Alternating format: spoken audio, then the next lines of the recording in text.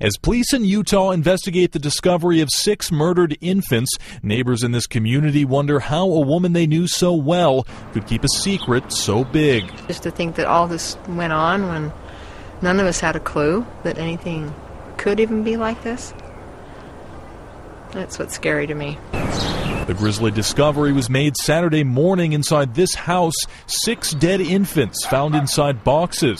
Police say 39-year-old Megan Huntsman told investigators she gave birth to all of them over a 10-year period, suffocated them, and stored them in the garage. All of the infants were found packaged in plastic bags and cardboard boxes, and they were placed on shelves or in cabinets. All of the babies were born between 1996 and 2006. People who knew Huntsman wonder how she could maintain what looked like a normal life. They were great.